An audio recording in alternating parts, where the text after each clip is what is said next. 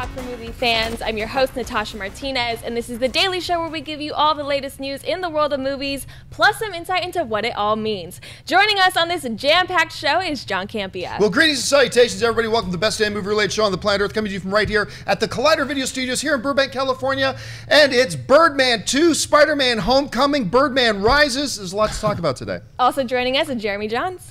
Hi, how you? Oh, hey, it's Harloff with his dynamic duo, Kristian Harloff. We're Team John's Loft today. How are you? Statler. All right. Also joining us, host of Heroes, John Schnepp. Caw, caw. What the hell was that? Birdman, whatever. And our very special guest, actor, director, and America's favorite stickman, Michael Rapaport. Hey! Glad to be here. Did we introduce Kristian? You just kind of figured. They did like a double shot, and I threw it Not in that I there. care. Let me be clear. I don't appreciate care. that you didn't, because it would have been awkward to come back. So thank you for that, John. You all know Kristian. Okay, we all know. Hey, listen, before we get rolling too much into this, I'm going to let you guys know that we've got some work going on in the studio here, so we are not going to have a movie talk tomorrow. This is the last movie talk of the week, so we're going to make it a little bit of a longer one for that reason, and because we got this guy here, Michael Rappaport. First of all, Michael, thanks for coming, man. Thanks this for having is me. such a pleasure having you here. I appreciate it. And actually, you know what? There is, I just want to talk to you just for a second before we get into all the movie news stuff today, but you've got an impressive, great resume, not only as an actor, but you've done some documentary film work as well, some really impressive stuff. And, you know, Tribe Called, there's a new album coming out. Can you tell us a little bit about your documentary?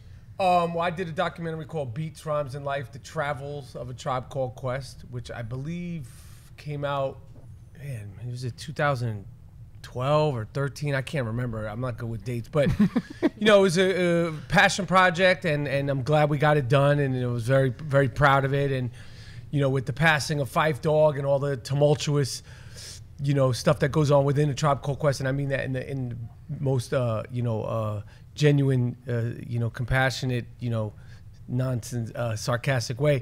You know, I'm glad that we were able to get the movie made, and I'm looking forward to their new record coming out tomorrow, Right, Friday. Wow. So it's been 18 years since they made a new record, and I know the fans are excited, and you know, I know I haven't seen this much hype on, you know, a Saturday Night Live, combo with them and Dave Chappelle. That's going to be awesome. It's going to be great because, you know, Tribe's never done Saturday Night Live and Dave Chappelle's never done Saturday Night Live. So it's exciting time for the group, and I'm really proud that I was able to make the movie, and I can't wait to hear the record. I haven't heard it at all. I've also heard some rumblings that you're involved with this new Woody Allen Netflix project. Is that true? Oh, yeah. I'm involved with it. I did one episode, and you know, it's Woody and it's Miley Cyrus and who else is in it? There's a bunch of good people in it, but you know, this is the third time I've gotten to work with him, so it's a pleasure to always work with him. He's so prolific and iconic, and you know, it's just an honor to really be working with him. You know what I mean? Like I was like, kind of like the fact that I was doing it the third time, I was like, I'm working with Woody Allen for the third time. You know, like, so it was cool. It was cool. All right, well, listen, we got a whole bunch of crap to get to today. So, Natasha, what's up first? Okay, first up, the new King Kong has been unveiled. A new image from Kong Skull Island, Warner Brothers' highly anticipated reboot of the King Kong property, has been released online that gives us our first look at the creature. Jordan Vogt Roberts directs this big-budget pick that takes place in the 1970s during the Vietnam War. Speaking with EW, Vogt Roberts explained his approach to reimagining the creature, saying, "We sort of went back to the 1933 version in the sense that he's a bipedal creature that walks in an upright position as opposed to the anthropomorphic, anatomically correct silverback gorilla that walks on all fours. Our Kong was intended to say, like, this isn't just a big gorilla or a big monkey. This is something that is its own species. It has its own set of rules, so we can do what we want, and we really wanted to pay homage to what came before and yet do something completely different." As far as its comparison to Warner Brothers' other monster, Godzilla, Vogt Roberts said, "We're also fundamentally not playing the same game that Gareth Edwards' Godzilla did and most monster movies do, which I'm sort of sick of the notion that a monster movie needs to wait an hour or 40 minutes until the creature shows up. Kong traditionally does not show up in these movies until very, very late, and the monster traditionally does not show up until very, very late in a monster movie. So a lot of these movies tend to have this structure that's a bit of a slow burn. Something about this movie made me want to reject that and play a very, very different game." Kristian, I'm calling you out now. Thoughts on the comments presents a new image for Kong Skull Island. Mike's busting. I got to say something here. I got to say something here. Ahead. And Natasha, that was a great reading of that long quote. Thank you. I hope to God this guy's fucking movie is more interesting than his analogy of what his fucking movie is going to be. I never heard. What the fuck was that? That was like a deposition. Who gives a shit, man? Let me tell you something. I watched this show. I'm gonna tell you something. I'm not gonna sit here for an hour talking about these monster movies, these comic book villains, and all this bullshit. This guy's talking about what we did in the original. What was it, 1933? 1933. Who's doing the math? No one. You think that any of the kids that are going to see this fucking thing, and the parents that have to drag their kids to see this nonsense, are going to sit there and watch the 1933 version to be like, oh, well, he wasn't anatomically correct. And listen. This is what's wrong. I'm going to tell you straight up. This is what's wrong with Hollywood, and this is a cinephile movie. This is what's wrong with cinema in general. Hollywood is fucked. I'm part of it. I'm part of it. I would love to be a part of this movie, but if people know how to great sell to get on the I would love to be. Any actor would be love to be a part of it because being in one of these movies is like being in The Godfather now. There is no Godfather. So to get a part in that and to get, your paycheck in it and hopefully have your name on the poster is a good career move. But if you think that someone wants to sit around and they're going to compare the night, how many King Kong movies haven't they done like 3 or 4 or 5? This is the 5th one in this modern time. Oh yeah. And every time they're reduping it and cut the bullshit, man. Just make the fucking movie. Hopefully it's huge success. Hopefully you got a good part for a shit. Is it take place in New York? This one? No. So I definitely won't get a chance to be in this one. Michael, that's the line right. What's the difference between this one and the last one? This one, King Kong, is as big as Godzilla. And there's no Beauty and the Beast angle this time. What is there's no girl? Not this time. He's just gonna knock shit down and fucking the buildings that they knocked down in the last one, and we're gonna be scared, and the ape's gonna be sent back into the ocean. Where are they gonna put the ape? They're not gonna no ocean this one. He can't swim. So how do you know? Because that's what they said. They rebooted this as a non-swimming ape. What they're gonna do? A non-swimming. And he's a walking ape. He doesn't run around like a. He can walk. But if he's so big, he can just walk into the ocean. He'll have like a head. That's true. That's true. Fucking guy. I've never seen somebody be so serious about his movie, a King Kong movie. Just cut the shit, man. It's King Kong. Does anyone take this shit serious? Yeah, a lot King of people Kong? do. A lot of people I want to this see serious. Michael Rappaport in King Kong versus Godzilla. He's I know. pimping right now. He could do it. But don't you think, They're Michael, gonna don't be you think making they that have movie. to take this serious? You have to. These directors that do it, they're total artists. They're totally sincere. And yes, they do have to. I'm making light. If they have to take it serious, it's listen. It's a huge job. It's a huge undertaking. This film hasn't gone into production yet. No, it's almost done. It's almost done. Okay. Yeah. The trailer came out I already. respect the shit out of these directors. It takes like a year, 2 years to make these movies. The craftsmanship and all the technicality that goes into it. But for me, I'm a movie fan, and this is just me. I feel like I'm in the minority. I personally. And this is just how I feel. And I respect all the actors and all the directors that are in them, and God bless them, and Robert Downey Jr. and Favreau and all. They should make money and be successful to do whatever the fuck they want. And I would love to be in any of those movies. But I can't tell you the difference between a fucking Iron Man, a Batman, a Superman, a Spider-Man. Every 5 weeks they're getting a new Spider-Man. And this one, I have an actor friend of mine who had to go through the rigmarole of potentially being Spider-Man. I was like, they're making you audition for this shit? They're fucking making you audition to play. Like, you're either the guy or you ain't the fucking guy. It's so ultra serious, and there's testing, and it's like, get the fuck out of here. You could put they could take an unknown person off the street who's never acted before, who has no experience, no fan base, no Twitter page, no Instagram, no followers, no anything. All you got to do is put them in the movie. Spider-Man is selling the movie. It doesn't matter. King Kong with this fucking Donkey Kong shit. People are going to go see it because of that. But they're like, micromanaging every little point of it. And I'm just saying from an actor's point of view, I'm telling you the real deal, it's some bullshit. I think it was the other way around. I think years ago, you might have had a point there with. I think they've gone a different direction here with these types of movies. I think when you are getting guys. This guy directed Kings of Summer, which was a smaller independent film, and the thing kicked ass. And I think I saw that. By taking filmmakers like and you know what's incredible? I thought you were going to say, I think I was in that. No, I think it's great. They're taking filmmakers like this, and they took my man who directed Creed, who directed what was the first film he did? Fruitvale Station. Excellent, and he's directing Black Panther. I think it's fantastic, but to me, this guy who did Kings of Summer, this small movie, and I know Favreau did those, and I think it's great. I respect these guys. I'm just saying, for me, as far as a lover of cinema and a participant in the Screen Actors Guild, and you know, and someone who goes to the movies as a fan and who happens to also participate in the business of show, the fact that these movies are like the epicenter of movieism and the epicenter of like where these young actors, these 22-year-old actors, like you have to be in one of those movies to sort of get to that bit. It's fucking bullshit, man. It's fucking bullshit. And it's a totally different time, but it's like you're the days of a great true movie star who's a great true actor who's you know, who puts his blood and guts in the film. Done. It's done. I don't see. I disagree with that. I disagree. Why? But let me get back to the quotes just for a second, though. One of the things that's in here that I really like, going back to the quote, one of the things that is in these quotes that I think is really amazing, that is really good, because this is one of the big things. I love Peter Jackson as a filmmaker, but one of the things I could not stand about that first King Kong movie was that I was ready to leave the theater before King Kong ever showed up. Yeah. Before King Kong ever showed up. Like Godzilla, the recent Godzilla movie, right? We're waiting and waiting and waiting for Godzilla until he finally shows up, and then he's only on screen for about 10 minutes in the movie. I love the fact that he's at least saying that, you know, look, we're not going to do the same thing they did with Godzilla. The monster, in this case, King Kong, he's going to show up, because you're absolutely right. That's what people are going to go see King Kong for. They're going to go see King Kong, not for John Goodman. Yeah, and I love John Goodman. They're all great, but it's like you could put John Goodman, you could put John Turturro, you could put Ed Harris, you could put Bill Murray, you could put any one of these actors in it, and they should all get it, and they should make their fucking money, because that's the only. No, you think it's a bullshit? That's the only place. I'll disagree with you. Actors cannot make money. Yeah.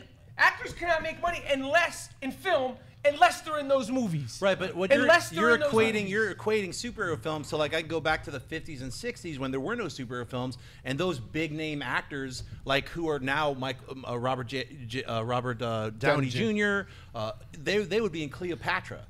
So that's those big budget Hollywood. I'm talking about the golden age of cinema. No, but it's I'm not going to sit there and watch these fucking movies from the 1950s. I'm talking about the 60s, 70s, 80s, and even into the 90s. Look, I could go toe to toe. We go 70s, 80s, 90s, and we could talk about big movies that came out that had nothing to do with superhero films, but those were big Hollywood movies at the time. That's what the big Hollywood movies are now. Are you saying Benedict Cumberbatch is not a good actor? He's in a big.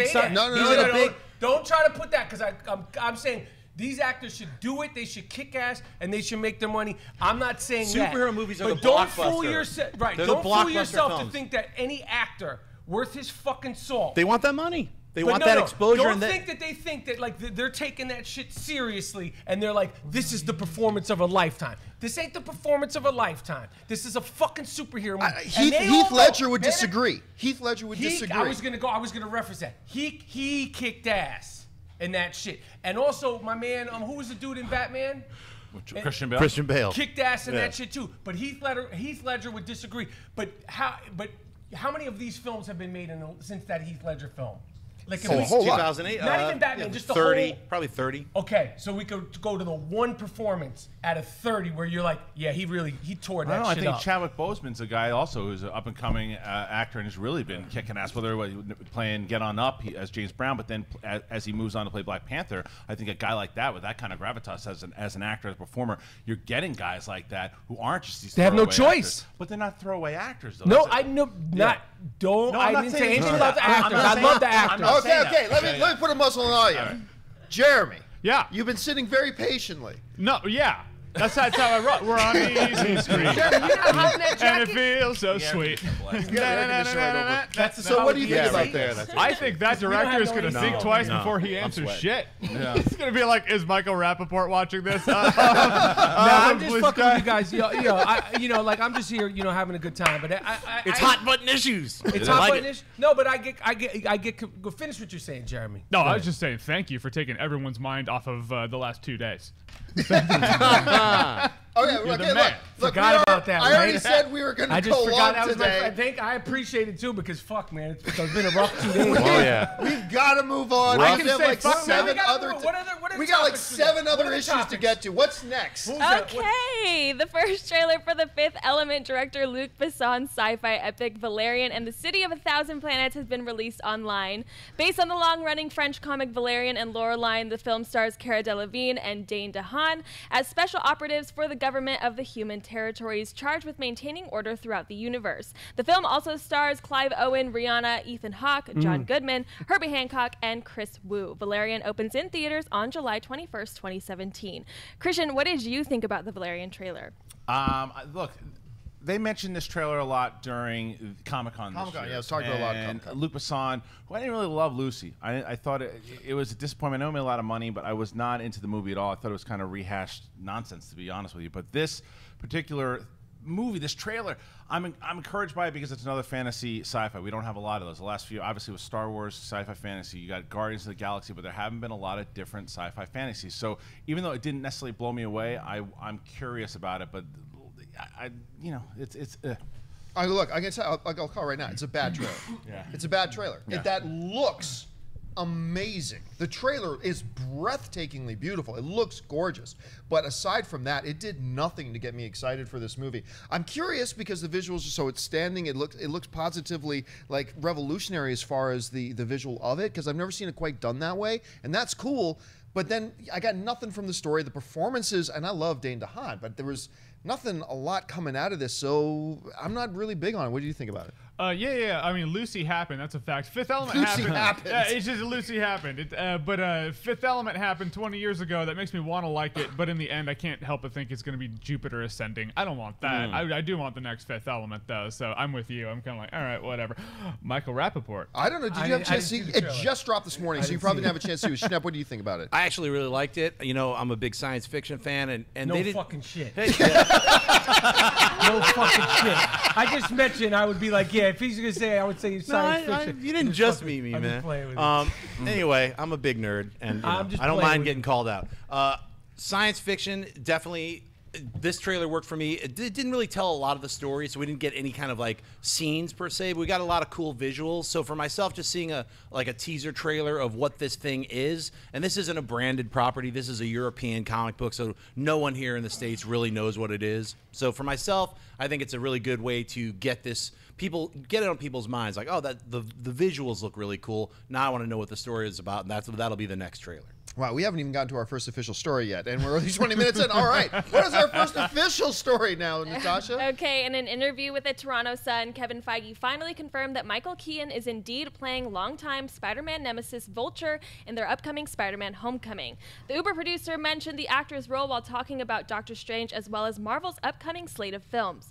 We've had a wish list, and most of them in the near term are coming together. Cate Blanchett is playing Hela in Thor Ragnarok, Michael Keaton's Vulture in Spider-Man is something, and of course, finally, we're showcasing Josh Brolin's Thanos in Avengers Infinity War. We're looking forward to that very much. John, thoughts on the confirmation that Michael Keaton is in fact playing Vulture in Spider-Man Homecoming? Look, ever since they said Michael Keaton was going to be in this movie, I think all of us kind of at least half thought that Vulture was a possibility. That was a dude. I was still kind of holding out hope a little bit for that he was going to play JJ.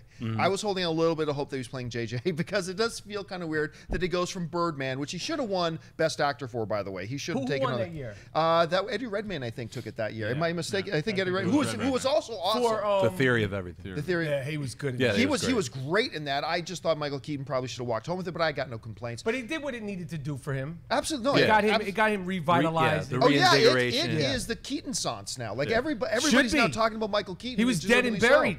Yeah, for a long pretty much. time. I say it's fucked up. He was dead and buried, and I'm glad. Birdman was great. And, I even thought he was good for his small part in RoboCop remake. I thought he made that movie watchable. movie, yeah. But anyway, you hear about an actor like Michael Keaton, like despite our conversation of the previous topic, you hear Michael Keaton has now taken that next step level, resurging his career. Do you think he's going to be able to fit into this world they've got going on now? You know, to be totally honest, I don't know about the world that good. Like I said, I really don't. I don't watch these movies. That's real talk.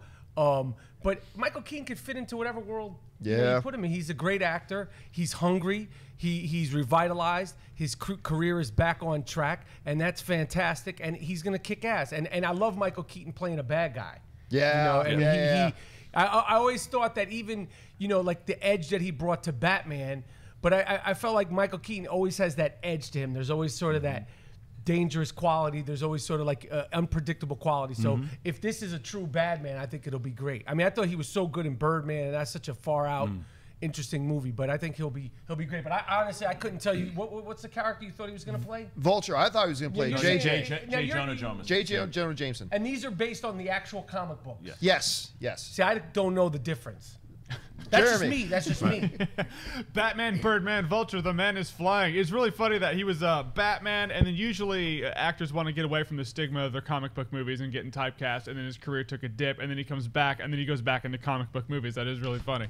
But You got no fucking choice, man. yeah, What is he yeah, going to right, go right, into? I agree. Small dramas and shit. You know, He could become a He could, cobbler. Yeah, right. Like Daniel Day-Lewis. This is the shoe cobbler. Yeah, he'll do one movie every 10 years. Start rocking some Right, shoes. I got a shoe That's store. right. What of it? Yeah, he could be the next Daniel Day-Lewis, where it's like the man makes a movie every 5 years, but it's always great. But no, Michael Keaton is great, and I think he's going to be a great. What is that movie with Garcia where he was a serial killer and he was Andy Garcia? Yeah, and he was a donor match for Yeah. Garcia's son. Yeah. And he played a nut. He was like totally crazy in that I don't know movie. that He's super He evil. played, so- he got Khan. yeah, I'm looking forward to Michael Keaton being bad. You know. What do you think, Kristian? I'll tell you what's funny about it is like, and even the conversation that Michael brought up before with the comic movies of some people, certain actors, directors. We've heard Inarritu's comments about superhero movies, and Birdman was almost like a statement on the superhero movies. So it's kind of ironic that the fact that the big movie that Keaton does do is a superhero villain now.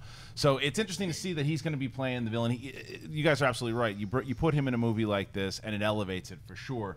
And I think that the rumor that he's playing Vulture has been out there for a long time, so it's no big surprise. What do you think, Schnepp? I would like to see him like return a little bit to his night shift, like, you know, feed mayonnaise to tuna. You know, like if he had to add a little bit more of that manic element to the Vulture character, I think I'd love to see it. But I'm glad they finally said it. They've been beating around the bush for a while. So. Yeah, it's finally. You know, one other interesting point out that in all these stories that was coming out, they were talking about Zendaya, who's of course cast to play the movie, heavily rumored to play Mary Jane. They asked her again about it, and she has not confirmed that she's playing Mary Jane. As a matter of fact, she went so far as to say that in this movie she is not going to be a love interest to Peter Parker.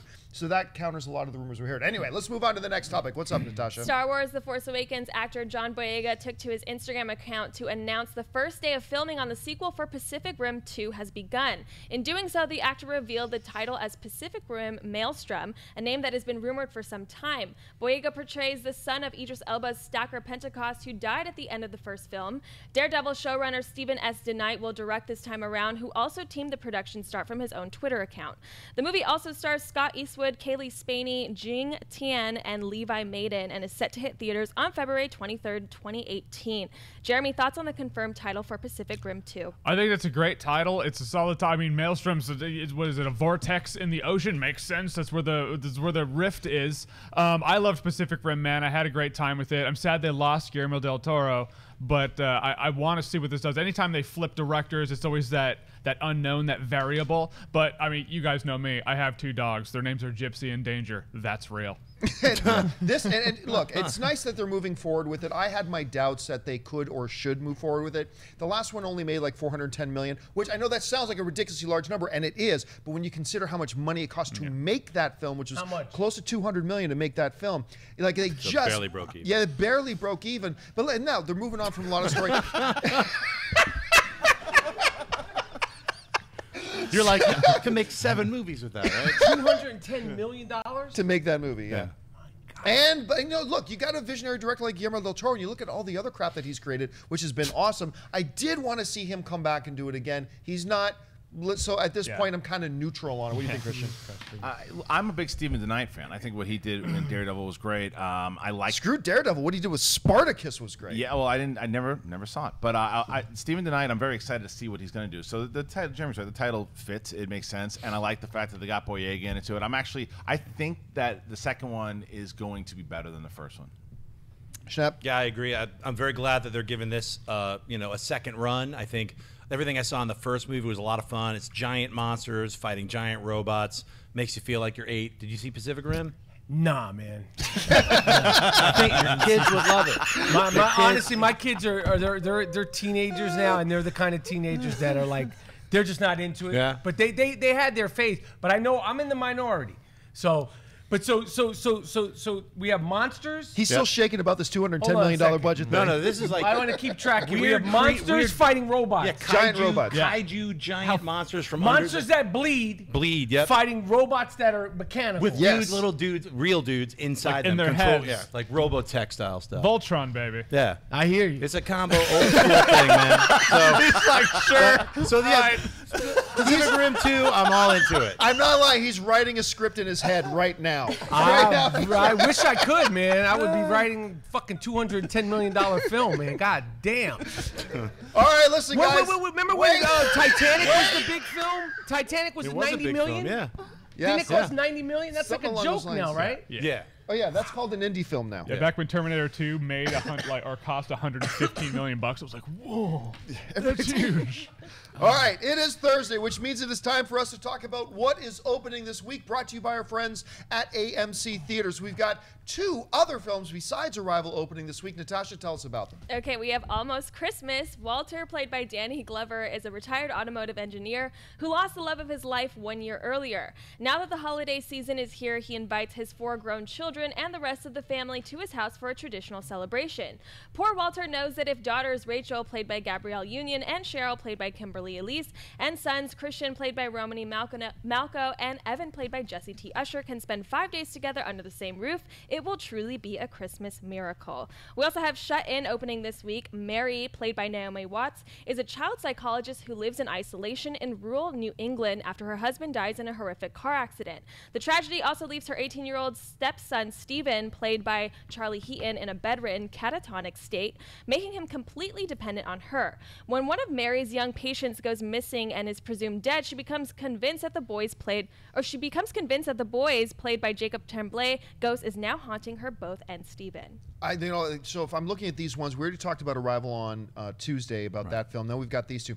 Look, if it comes down to me, if I got to pick one of these 2 to go to this weekend, the one that appeals to me most, although I think Almost Christmas is going to be funnier than a lot of people think. I've been talking to a few people about that, but Shut In kind of fascinates me. If you got to pick one this weekend, which one are you going to? Yeah, the bummer is my move down here. If I had already made the screening to Arrival, then I'd be open to look forward to other things. But like, oh no, Arrival's not this. Yeah. No, it's just these 2. We talked about Arrival on Tuesday. Okay, sorry about that. Well, all right, eeny, meeny, miny. Yeah, I would do.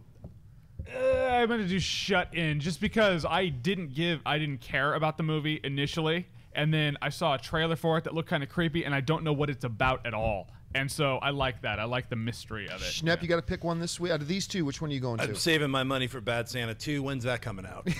But no, you got to pick one. If I had to Gun pick to your with a head, gun to my head, I'm going to see Shut In just because Charlie Heaton did such a great job in Room. I want to see what he's doing as he's a Same still director? A kid. Oh, Different the director, kid? just the kid. Oh, So okay. he did such an amazing job as a first-time, child actor. I want to see his progression. So. Well, if you got to go to see one this week, which one are you going to? I'm not gotta go. I'm going to see Almost Christmas for sure. Yeah, I It's think gonna that be good, looks but funnier I'll than I also think. go see Shut In also. But if I had to go, what I'm gonna go see is Almost Christmas first. Also because I feel like my shirt will match it.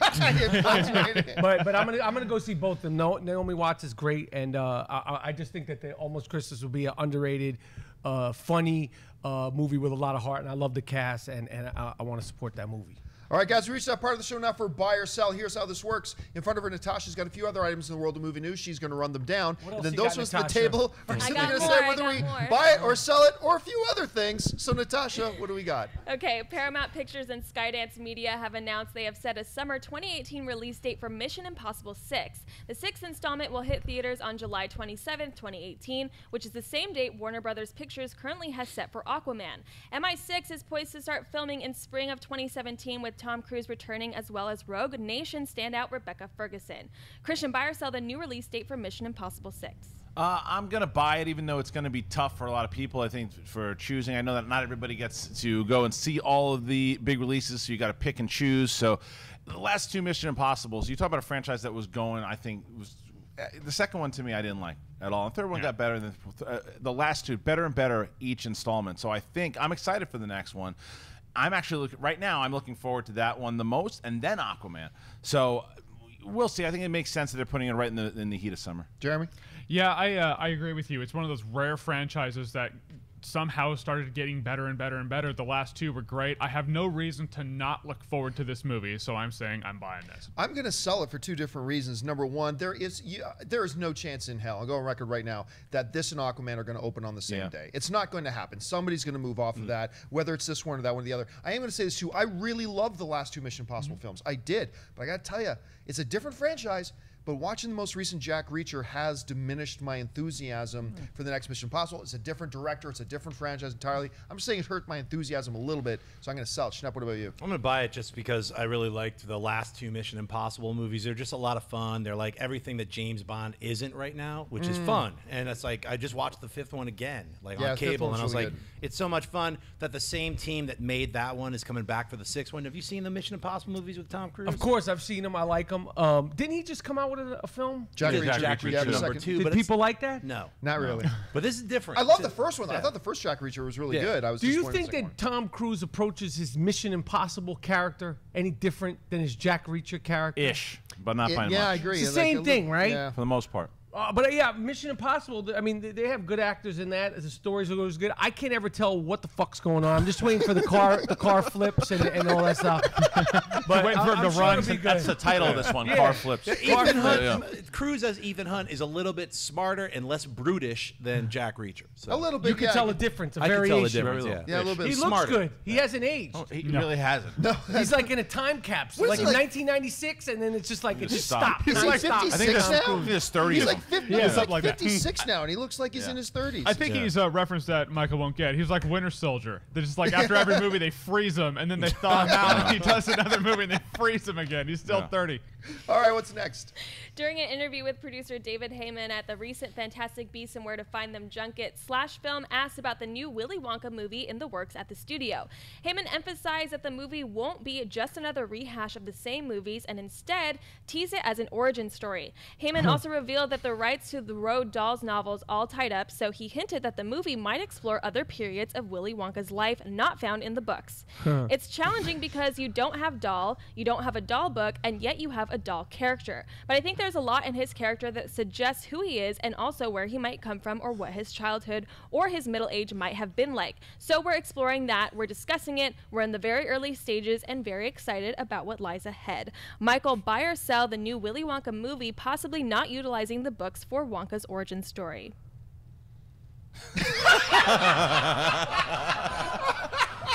Who's directing it? I don't think we know yet. Flappy McWilliams. We don't Yeah, know. they don't. No, they I don't haven't think we don't know announced who it it yet. We just want. Who's going to play Willy Wonka? They don't They know. haven't Yeah, announced it's that just, yet. it's just okay. announced. All right. Well, It's just a writer. Yeah. He's working on it. He's saying just figuring it out. he's saying he's screwed. He can't use any of the source material. we It's going to want be about his candy. kids. Yeah. We want candy bars, and we need a good guy to play Willy Wonka.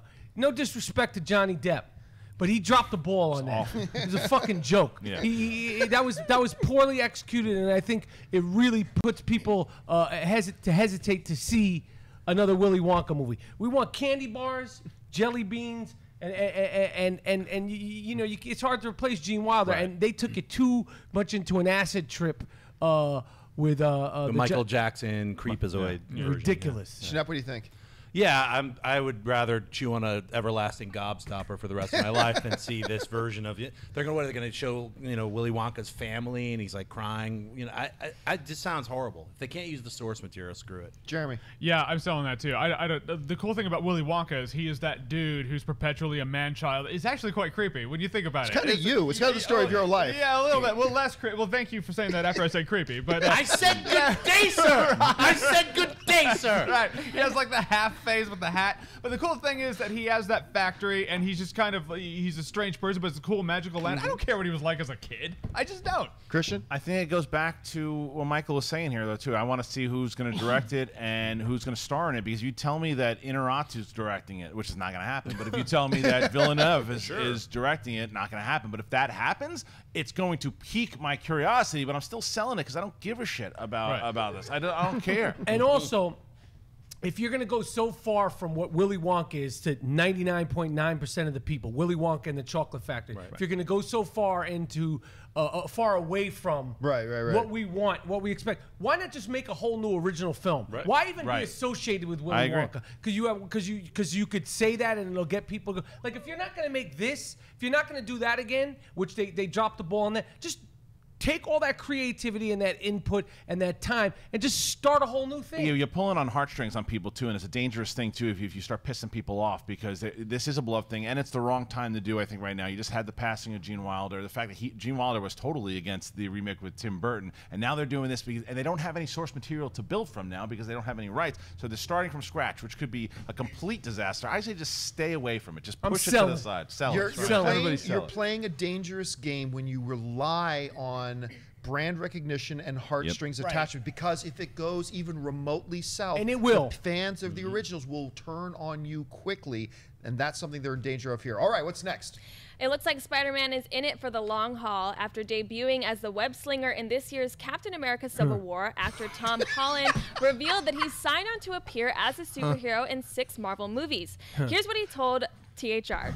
They give you options, and those could be exercised whenever, like a cameo in Avengers. I'm unclear as to which movies, though. I do know I have 3 Spider-Man appearances in other movies and 3 solo movies contracted, but if you have another movie, Marvel is good about working around it. They're very respectful of your life, really. Really? Really. Schnepp, buy or sell Tom Holland appearing as Spidey in 6 movies for Marvel and Sony. This fucking kid should just be like, I'm fucking happy to be here. I'll do whatever they tell me, when they tell me, and I'm happy to be playing Spider-Man. They're really respectful about your life. Let me ask you your life is playing Spider-Man from here forward, kid.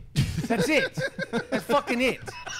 Oh, they're really happy to let you get the fuck out of here. You should be happy that you're playing Spider-Man in the next 9 movies. Okay, my man, that's it.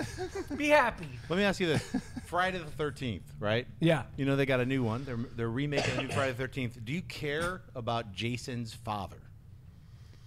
Do I care about Jason's like father? Seeing an origin story when Jason Voorhees was like finding 8. out why he's so messed up. Yeah, Who cares about do you that? care about is like the childhood of Jason? Come on.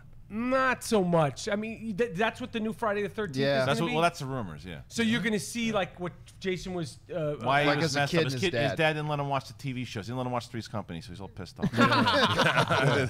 Right, that's what caused all the problems. Yeah, that's If you That had actually just let him doesn't watch sound that ABC He would've been Tuesday fine. night lineup, you'd have been fine. Give him a little Joni and Chachi. Right, Yeah. right. I mean, I would love to see, those movies were so genuinely scary as a kid. I mean, I would love to see one of those movies be good now. They were fun. Yeah.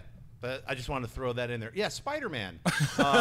6 movies, 3 are going to be him. Like Gary was in Civil War, so that's one of them. Spider-Man Homecoming, that's 2. So he's got 4 left in his contract where he's making a ton of money. And Marvel's really cool. Who is this kid? He's 19 years old. He's a young kid. Where is he He's from? 20. London? England. Wait, yeah. you know what movie was I great? knew it. The Impossible. I fucking knew it. I said London. I knew it. Or Scotland. Did you see The Impossible? We can't have No. our own superheroes played by Americans. Absolutely not. We're I so know. fucked up. Our actors are so Or inept. from Australia. They got to be If from they were- England or so Australia. Because Yeah. American Yeah. actors aren't trained. Get the fuck out of here. We can't have our own American-born and bred superheroes played by right. American actors. I know. Give me a fucking break. Yeah. That's right. Is there any superheroes that are from London or Australia or any of these places? Nope. No, Not yet. but if there were, you bet your bottom fucking dollar, Yeah. they would never hire an American to play one of their superheroes. But over here, we have to find him. He's great. He was trained. We've never seen him before. Like I said, they could put you in the fucking Spider-Man movie, and people are going to go see it because it's Spider-Man. But going back, you let Christian Bale as Batman.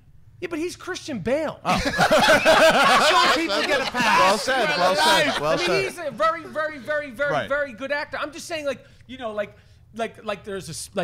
was a soup. Wasn't there a movie come out that came No, out? Henry Cavill is British also, I believe. Yeah. Right. Just my point. Everybody. Just my I saw fucking the point. light leave the guy's eyes Yeah, when you said true. that. I know.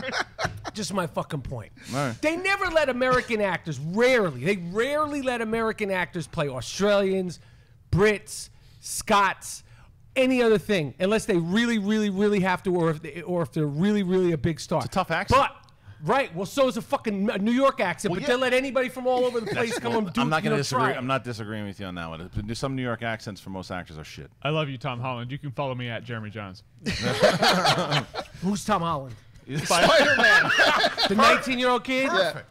All right, what's next? Okay, according to Doctor Strange director Scott Derrickson, the movie was originally supposed to feature an entirely different villain than the one we ended up with.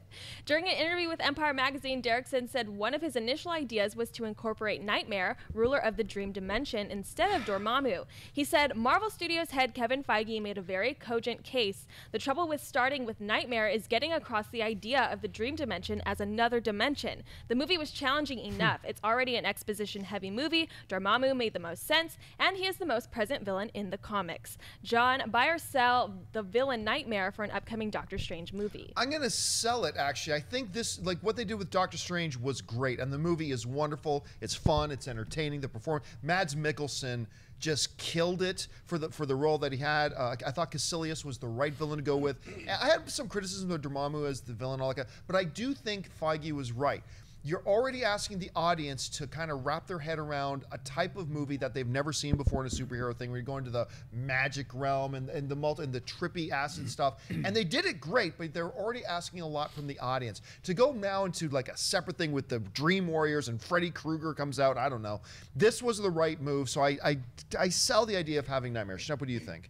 Well, yeah, I mean, from the comic books, I loved Nightmare. He was actually in the very first Strange Tales with Doctor Strange. I want to take this man, get stoned, and see Doctor Strange. Fucking love it. No, I heard it was good. I heard it was very good. All that negative energy about the superhero shit will be drained away into the fucking a film world like of the Doctor cosmos, Strange, man. if you just go see it, not knowing anything about what it is, you will love it. you're able to follow it. Totally yeah, follow Okay. yeah, like see, my I wife heard it was loved great. it. I heard it was Tilda great. Swinton, Mads Mikkelsen. I mean, No, I heard it was just the excellent. acting talent. No, I heard it was So really good. That they didn't go right with Nightmare, which is a character that, like, you know, a dude is like, I can't stop having these nightmares. He goes to see this guy who could cure him. That's the origin of Doctor Strange, and it's a quick one-off. I think Nightmare as a character can, now that we've established all the weirdness and the origin of Doctor Strange, you can kind of get more into these weirder dream dimensions or nightmare dimensions. So I think it's great they held off.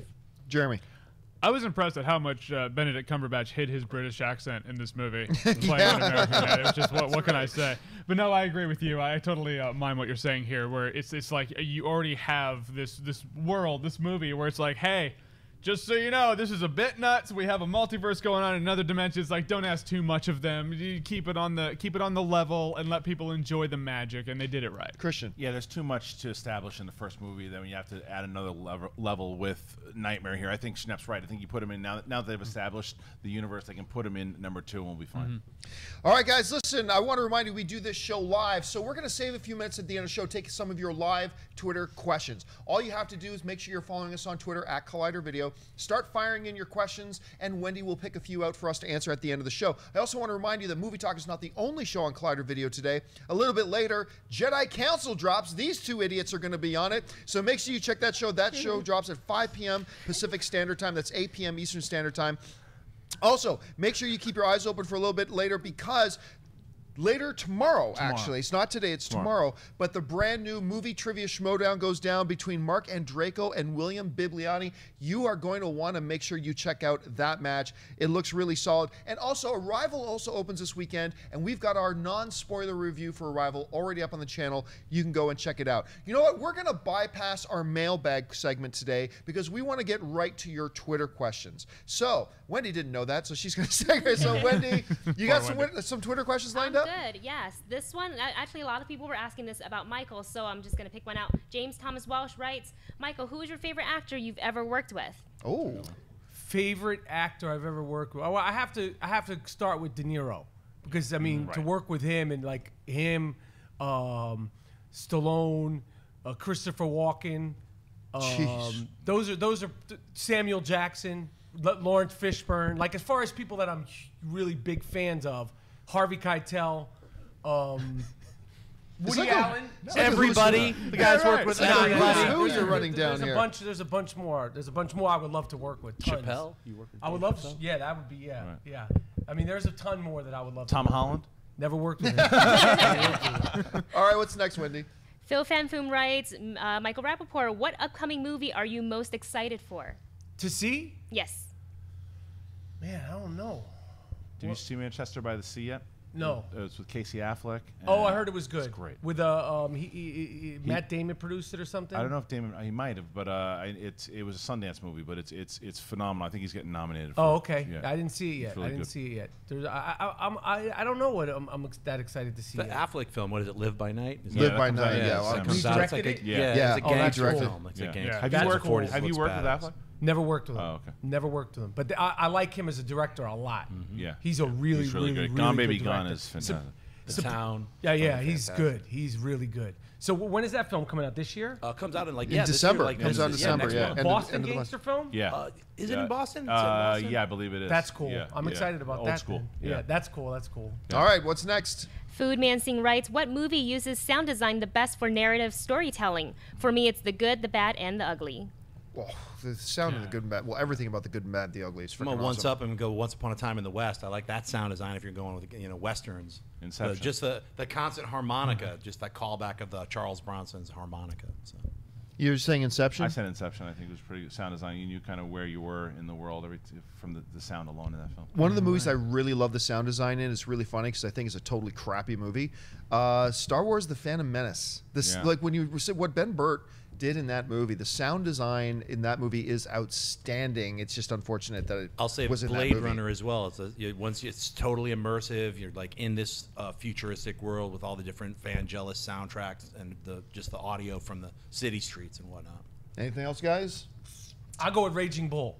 Oh yeah. Oh shit! I go with Raging Bull with obviously the punches and the fights and the street, and then also You felt you were in there. and then also like there was animal sounds that were like under like when he like in the Totally. drama scenes like there was like sounds of like that to me, that movie when I was sort of first sort of exploring it. And hearing the way it was put together, and then looking and listening to just the sound, there's sounds, they use, just this undercurrent of like these animal sounds, like when he's going through all his abusive stuff, that I think is really good and very dramatic, and it's just sort of like accenting what's going on in the scenes. All right, what's next? Christopher Woodburn writes, question for Michael, what was it like working with the Friends cast and You Are Awesome? It was fun. Friends was fun. I think I did it like the 6th or 7th season, so the show was, sort of, a cultural success and iconic, and everybody. It was the time when television, where like a television show was dominant, like a network television show was dominant, and that was one of the last shows that sort of had that dominance. They were all nice, fun, good people, and I had a good time doing it. All right, what's next? All right. Pat Guy writes, loved Rappaport in True Romance and Justified. What director would he love to have a chance to work with? Oh, that's a good question. Besides Affleck. I would love Ben Affleck is dope. Well, you got to go Quentin Tarantino, Martin Scorsese, of course, the Coen brothers. Those are the three like that. Scorsese's like my I want to work with him so badly. And then Tarantino, and then the Coen brothers. I love them. So those three. I'm sure you talked about this before too, but when obviously with Tarantino writing True Romance, did you interact with him a lot during that time? He wasn't around on the set when making of True Romance. Like I had ran into him a few times when we were doing it, and I hadn't known him already. But Tony Scott was in charge, and he was doing his thing. But I mean, we were all the script was so good that he didn't, like it was just go and do your thing, because the script was so laid out. Sure. Like it was just so very clear. And as far as True Romance, that's probably the only film that I've ever done where I knew it was going to be really good. Really? Like I knew that film was going to be good. Even at the young age that I did it, like you just knew with the cast and the script and the director, like I was like, this is going to be a good movie. Yeah. Like for sure. Because you never really know.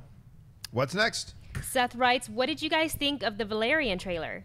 We Well, we talked about that today. earlier. I mean, I don't really. A lot of people were asking again, so I wanted to throw it Now out. that I've had 30 minutes, I hate it now. yeah. I really loved it 30 minutes ago, but a full decision turnaround. Go back and watch the replay. All right, what's next? Dario JL writes, love the show, guys. Michael, what was it like to work with Murphy in Metro and Arno in Sixth Day? Eddie Murphy in Metro, like he is like that movie to me is not a good movie. And neither is The Sixth Day. Come on. But I'll say as far as working with Eddie Murphy was a pleasure. He's he's the most talented person that I've ever worked with, just as far as talent. Like, talking to him, the way he does scenes, You know, the way he just tells stories. You know, speaking of Raging Bull, like we would go back, like he loved Raging Bull. Like we would do scenes together. Like just the way he tells a story, like a conversation. Like he'll go into these voices and like just the talent, like pure talent, is just oozes out of him. Wow. Like Jamie Foxx, I've never worked with him too, but I've been around him a little bit. Like when he's telling a story, like just to hear him talk about something, like you're like, this guy's fucking talented. Like he'll just the way like he'll paint a picture of a random night out at a basketball game. You're just like, you know, there's a talent. Like, you know, he'll do a voice, a girl's voice, but he's not performing. It's just the way you just feel the talent. So Eddie Murphy has that, and Schwarzenegger was really cool with me when I worked with him. He's very nice. He's very you know, approachable. You know, he's Arnold Schwarzenegger. He's a lot of ego, but totally cool. And you know, it was a fun experience, just not a good movie. All right, what's next? College Movie Man writes, if you've missed every movie this year, what is the one you'd say is a must-see? Not your favorite, but a must-see. Hacksaw Ridge. Arrival. I mean, like to me, Hacksaw Ridge is just like you have to see That's something. the Army, the Yeah. war film. Yeah, good. that Mel Gibson Gibson. just Yeah, like, directed. poster of It's it, out. right? Yeah, it's in out. theaters. It Yeah. went Just out came this past last weekend. Is it really good? It shook me. It's unbelievable. It It's takes so good. place now. World No, War World War II. Oh, It's a World War. true story True about story, the, based on the true medic story. that went into battle, never picked up a gun, and saved like hundreds of lives. Oh, I need to see that. Oh, Yeah. it's Is crazy. it, is good. it long? Like, is it epic? Like, is Not other much. 2 hours. Not 2 hours, But yeah, it's not really overly good, long. though, Oh huh? my Yeah, god, really yeah. good. Andrew Garfield's incredible Yeah, in he's it. a good actor. Vince Vaughn's great in it. Oh, right. Hugo Weaving's amazing in it. Oh, that's cool. Yeah. Well, here Yeah. in California, it's legal to smoke pot now. Doctor Strange is what I think. And I think the other one would be Hell or High Water. That's one that Oh, just came out so on Blu-ray good. also, Yeah. so I would check that out. Yeah, I'm miming John again, but the reason I like Hacksaw Ridge is because, I mean, 2016 has been a really divisive, venomous time, and then you walk out of Hacksaw Ridge and you're like hopeful and inspired. It's a necessary movie in this year. It's really good. And It's really good. disturbing Yeah, at yeah. the same Oh, time. I Like, need to you'll- see it. Yeah, you'll be shook. All right, Cool. what's next? Leo writes, Michael, what is your proudest work on film? Ooh. Oh, that's a great question. It's hard to pick. It's hard to pick something that you're most proud of. I mean, I did a little movie. I wonder if you guys saw it. I did a little movie called Special. Yes. Yes. And that to me is a really good, small, you know, anti-superhero movie. I mean, it's a $200,000 budget. I Wow. love that film. You know, obviously, the obvious things like True Romance and, you know, I mean, it's hard to say one thing. You know, working with Woody Allen is something like, you know, as far as like being in movies with him. So it's hard to pick, you know, but like, you know, for some reason, you know, when I think about something I'm really proud of, it's probably because I felt like it never got its just due, and I felt like there's a lot of duplicators. Special to me is a really good small film that never really got the exposure that it was supposed to, and I think that there was biters. You know, what was that movie? Kick Ass? Yep. Yeah. Like, you know, like Special's the first movie where, you know, it's like a guy who's like a regular guy becomes a superhero. Super is Yeah. another one. Super's another one. Yeah, Really yeah, good. yeah. Ray And so that's one that I go to as opposed to the ones that are like more, you know, True Romance is obviously like easy to go to. So like for me, like I put my blood and guts, and when we were making the movie at the time, like I was just in a specific space. So it was just a fun time to be acting in something like that. You know what? My favorite thing watching you in, and I'm not saying it was the best thing you were Yeah. in, but my favorite thing watching you in is something a lot of people don't talk about, and it was a television series. It was Boston Public. Oh, yeah. I loved watching you in Thank Boston you. Public. I thought you were really Thank great you. in that. Yeah, it was fun. It was fun. Well, the one I was going to throw at you also, I was hoping you were going to talk about, you mentioned it briefly, was Copland. That was great Oh, too. yeah. Yeah. I mean, that was like, I mean, so it's hard to like say one thing, and you know, like your personal experience. I've done some bad movies. I did a fucking terrible movie with Christopher Walken. Terrible. But I mean, I was with him every day for like, you know, a month working with him, you know, but like that's an experience for me. Like, you know, like I have the experience and the memories and the fun of it and all that stuff. So it's hard to pick, you know, the results are the results. Like, you know, when you're making a movie, you know, it's the daily process and the daily, you know, how much fun you're having. And then hopefully at the end of the day, it turns out to be as good as the experience might be.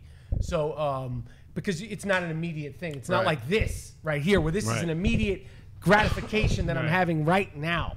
You know what I'm saying? Right. Like if we had to film this and then we edited it, and then in a year and a half they put all the special effects in, and then I'd be like, and then you see that it turned into a big piece of shit. I'd be like, but I had a great time doing it. I just want to be a severed head on a UFO. All right, the meme's coming out. I want to add, like, my experience with you was like almost over 10 years ago. It was called A Day in the Life, and I was editing this rap musical. Yep. And you played Detective Grant. That's and you funny actually to talk rapped. Yep, And yep. you used to Sticky hang out, Fingers from You Onyx. used to hang out with Michael K. Williams. Behind it. This is like rolling trees constantly. What was Michael in that film? Yeah. I didn't know that. Yeah. I didn't work with him in that. No, you didn't work with him, but he was in the editing room, and you used to come to the editing room and kind of hang out. Wow, So- I didn't even put two and two together. He's got I a just good. remember because it was very, specific to me. People so. like that movie. It was Yeah. it was an interesting. I think it's an interesting way to tell a story. I think that there's good things and bad things about that movie, but I think it could be done. You know, it's a hard thing to do. You know. Yeah, it was but- before Trapped in the Closet came up. Yeah, Before yeah. R. Kelly. Right. Rocked it before that. So Yeah. that was So something I remember. Sticky Fingers, he's talented. All right, let's take two more. Okay, Gabriel Kuhn writes, can a voice actor win an Oscar? Right now, I don't think there's any category that really kind of allows for that. The idea of a voice actor winning an Oscar. I mean, I remember this came up with Black Widow. Why am I constantly forgetting Scarlett her name? Johansson. Scarlett Johansson in Her. Right. I remember, Came close. Yeah, I remember that came up. It's difficult because the physical part of the performance is such a part of the performance that it's difficult to see the Academy do it. At some point, depending on how, like we're seeing more and more animated films made every year. Maybe at some point that becomes a category of some sorts. But I don't really see it happening. Do you guys have any thoughts? Yeah, I imagine we're not going to see that before we see Andy Serkis get something for motion capture. So, you know what I mean? Yeah. Like, as long as that hasn't happened, then that next step won't happen. There's a lot of other categories that need to be filled out in Right. the Oscars before we get to VS. Comedies.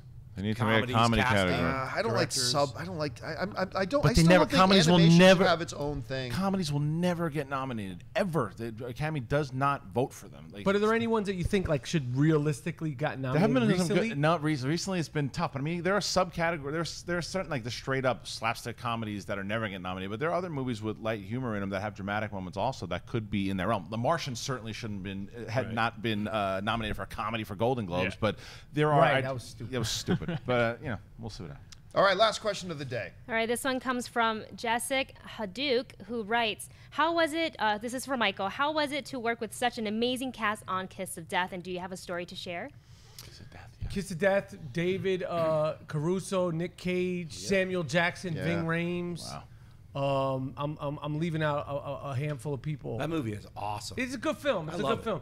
You know, the story I could say tell about that was this is what Nick Cage, you know, like he was like the dude, and I remember talking to him on the set, and I said to him, you know, we're bullshitting around. He's a kind of a quiet, quirky dude, and we were like, you know, like what are you doing next? He's like, oh, I'm doing this little film about this alcoholic who goes to Las Vegas. You know, it's Oh, this wow. dark little film. Yeah. I remember him and Wins it an was Oscar. leaving Las Vegas. So I remember that. It was fun. It was exciting. It was fun to be shooting that kind of New York movie with Barbie Schroeder, and it was a good cast. Like I remember hanging with Ving Rhames, and he was cool, and Sam, and even you know who else is in that film? Man, shit, the guy he was in a lot of Paul Thomas Anderson films. The older dude, he was in Which one?